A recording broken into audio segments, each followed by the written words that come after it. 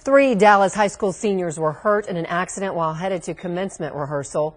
There are conflicting accounts, though, tonight about how they were going, how they were driving, why they lost control, the speed. Dallas police, though, said that they were going too fast while passing an 18-wheeler on West Illinois Avenue in West Oak Cliff. Police say they then hopped the median, slammed into a light pole, but a witness tells us they were street racing another car and clipped that big rig. Fox 4's Zahid Arab is at Methodist Dallas Medical Center where the students were taken. Zahid, first thing, what's the condition of those students? Well, Heather, all three students were taken to the hospital here. We understand the driver just got out of surgery about an hour ago. He's listed in critical condition, but we're told his two other passengers are expected to be okay. As you mentioned, all three injuries are the result of street racing.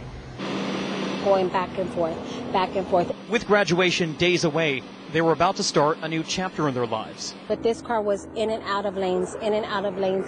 But for three teens, what took a matter of seconds has now rewritten the end of high school. I was about to go get my kids from school. Their friends confirmed to us who was in the Mazda. Delvin Washington and two friends, Kevin Ramos and Devin Harper.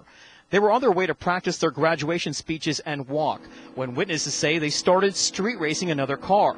Police say both cars tried passing an 18-wheeler when Washington, the driver, lost control, hitting a curb and then a light pole. Dragging the car. Then getting dragged by a white 18-wheeler. I just screamed, called 911 to let them know they were hurt. All three were taken to Methodist Dallas Medical Center. Washington is the most seriously injured. Ramos is in fair condition with neck pain, and Harper is in fair condition with scrapes, bruises, and a broken leg. Grief counselors were on site at Adamson High School's graduation rehearsal, which held a joint practice with Dr. Wright Lassiter Early College High School at El Centro, where all three teens are seniors. And they're always speeding here. Just days before receiving their diploma, one final test, recovery. Now, friends tell me the driver that the teens were racing is actually a friend of theirs in that same graduating class who was going to that same rehearsal. We understand he's being questioned by police right now, but so far, charges have not been filed. Heather? All right, so Zahid being questioned, did he stop then after the initial wreck?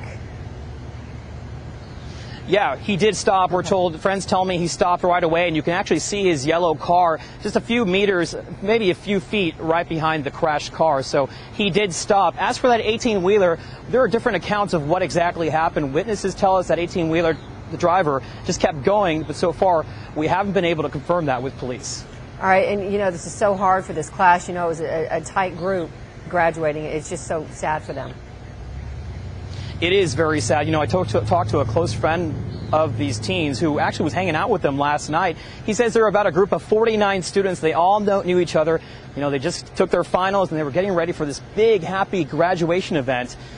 But right now, we're told many of them are in shock. Yeah, should be one of the happiest times of their lives. All right, Zahid, thank you.